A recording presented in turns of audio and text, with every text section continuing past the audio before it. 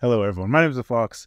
This video is actually pretty cool. It's actually Megaton news. This is good news, and I love making videos that feature good news. This is going to be talking once again about the Asus ROG Ally, specifically only for the Asus ROG Ally.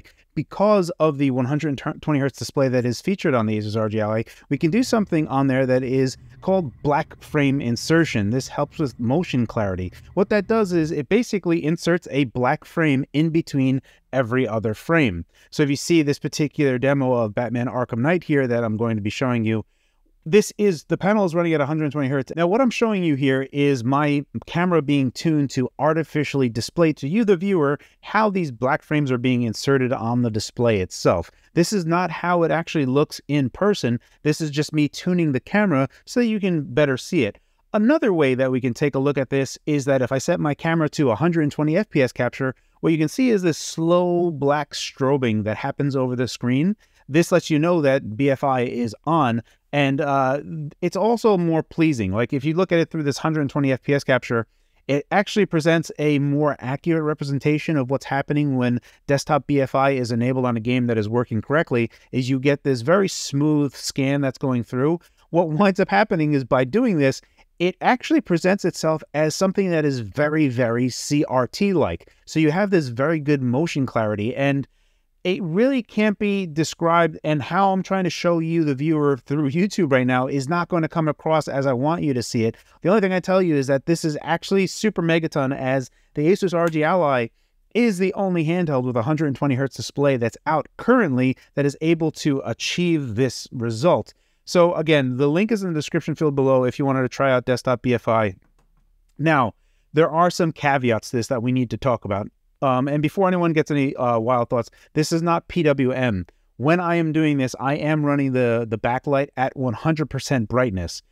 As a result, when you do BFI as a natural consequence, a side effect of BFI is that it reduces the brightness of the panel. Because you're inserting a black frame, you are actually limiting the light throughput. So even though we are at 100% brightness, this is not PWM. 100% brightness, PWM would be off anyway. There would be no pulse width modulation on the backlight. The only reason that I mention this is for people that are concerned about getting headaches or something from pulse width modulation, which some people are susceptible to. So I just want to mention that this isn't the case. You're actually going to not be affected by that. I would also say that you do need to run at 100% brightness, but thankfully, because the panel is so bright on the Asus ROG Ally, it does compensate for BFI considerably, and the overall picture result isn't very dim when you enable BFI, which is super awesome. So that's also really good news. Now onto the caveats. This doesn't work on every game. Like I had mentioned in my previous review on the Asus ROG Ally, when I tried showing off desktop BFI, I had mentioned that there was flickering present, and I only showed it on the desktop. However, I also tested it on a game, and in that game, the game that I tested was Dead Cells, it also presented flickering there. So I kind of just tested in two different places and stopped testing and just kind of assumed that was the case. Because Cypher also tested on his Asus ROG Ally on other games and said that it was working, I'm looking at it again and can confirm that it does work. So the caveats here is that it will not work for every game. It may be possible that some games are going to be working well. Some games that don't support it might be able to be tweaked into a manner that could support it.